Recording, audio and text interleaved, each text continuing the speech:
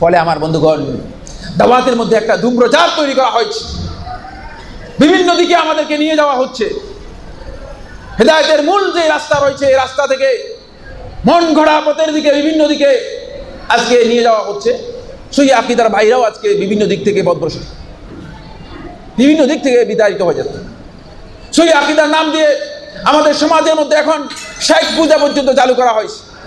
আমরা যারা মাযহাবের পূজা, ইমামদের পূজা, এগুলোকে আমরা যারা পরিহার করে আমরা সহি ইসলামের কাছে আসলাম, নবী সাল্লাল্লাহু আলাইহি ওয়াসাল্লামের সুন্নাহর কাছে আসলাম, কোরআন এবং হাদিসের কাছে আসলাম, মাযহাবী চিন্তাধারাকে আমরা গ্রহণ করলাম না।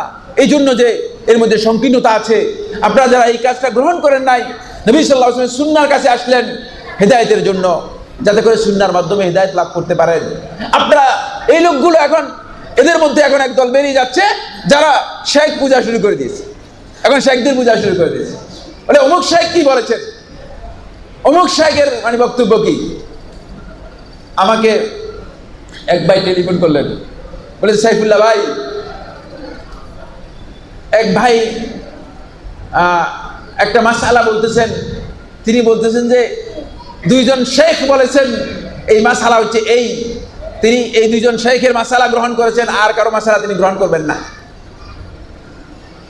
আমার বন্ধুগণ, আপনারা কিসের ভিত্তিতে আমরা এই কাজে যাচ্ছি, কি কারণে আমরা এদিকে যাচ্ছি?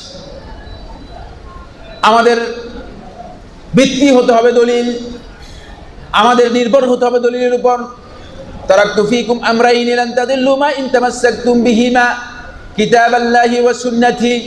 রাসূল সাল্লাল্লাহু আলাইহি ওয়াসাল্লাম আমাদের কাছে দুটি জিনিস রেখে গেছেন, আল্লাহর কিতাব এবং রাসূল সাল্লাল্লাহু আলাইহি ওয়াসাল্লামের সুন্নাহ। আমাদের কাছে দলিল থাকার পরে আমরা কেন নিজেদেরকে নিয়ে যাব এই কাজের দিকে? ফলে এই শেখ পূজার কারণে আমি অল্প কিছুদিন আগে একটা প্রোগ্রামে সিলেটে গিয়েছিলাম। সিলেটে যাওয়ার পর এক ভাই আমার কাছে আসলেন, এসে শেখ বলেই কান্না শুরু করলেন। আমি বললাম থামুন। আমি যতই তাকে বলি থামুন, কি হয়েছে থামুন, ততই কান্নায় ভেঙে পড়তেছে লোকটি, কান্নায় ভেঙে পড়তেছে।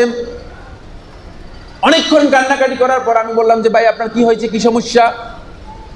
বলে যে শেখ আমার ফ্যামিলি ধ্বংস করে দিয়েছে। আরে কি ফ্যামিলি ধ্বংস করে দিয়েছে? আমার ফ্যামিলি ধ্বংস করে দিয়েছে, তার মাঝে এবং তার স্ত্রীর মাঝে, তার সন্তানদের মাঝে বিভেদ তৈরি করে দিয়েছে। কোন এক শেখ তার একটা ফতোয়া দিয়ে, ফতোয়ার মাধ্যমে, তার বিভ্রান্ত ফতোয়ার মাধ্যমে এখন তার স্ত্রী হচ্ছে ওই শেখের পূজারী, ওই শেখের পূজারী। ওই শেখ যে ফতোয়া দিয়েছে এই ফতোয়াই মানবে, প্রয়োজনে এই সংসার হারাম সংসার হয়ে যাবে, তারপরে এই সংসার করবে না। বুঝতে পেরেছেন আমার বন্ধুগণ?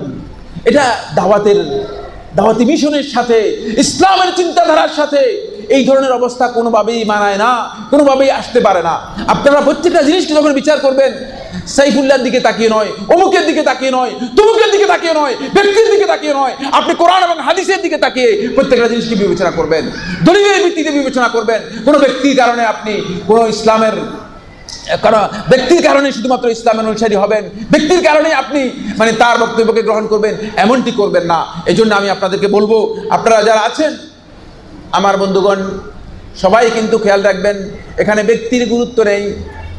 ব্যক্তির গুরুত্ব কোরআন এবং হাদিসের কারণে, ব্যক্তির গুরুত্ব হচ্ছে দাওয়াত ইলাল্লাহর কারণে। তিনি যদি সত্যিকার আল্লাহ রাব্বুল আলামিনের দিকে আপনার দাওয়াতে কাজ করে থাকেন, অবশ্যই দাঈ ইলাল্লাহ হওয়ার কারণে তার মর্যাদা অবশ্যই আমাদের কাছে রয়েছে, তার সম্মান আমাদের কাছে রয়েছে। অবশ্যই তিনি আমাদের সম্মানের পাত্র, তিনি আমাদের কাছে শেখ, তিনি আমাদের কাছে সম্মানিত ব্যক্তি, তিনি আমাদের কাছে গ্রহণযোগ্য ব্যক্তি। কিন্তু যদি তার দাওয়াত ইলাল্লাহ না হয়ে থাকে, আল্লাহর দিকে দাওয়াত না হয়ে থাকে, তার দাওয়াতটা যদি তার ব্যক্তিগত খাহেশের দিকে হয়, ব্যক্তিগত বক্তব্যের দিকে হয়, ব্যক্তিগত উদ্দেশ্যের দিকে হয়, অথবা অন্য কোনো শেখের পূজা করার জন্য হয়, আপনারা হয়তো বলবেন শেখ আপনি পূজা শব্দটা ব্যবহার করতেছেন বারবার, শব্দটা শুনতে যদিও খারাপ হয়, কিন্তু একেবারেই পূজার চেয়েও দুরবস্থা। অবস্থা এমন দাঁড়িয়েছে যে পূজার চেয়েও দুরবস্থা। আমি আপনাদেরকে বুঝাতে পারতেছি না, এমন কোনো শব্দ নেই যে শব্দ দিয়ে আমি এর তাবির করতে পারি, এটাকে স্পেস করতে পারি, এটাকে আপনাদের সামনে আমি তুলে ধরতে পারি, মানে এমন অবস্থা হয়ে গেছে।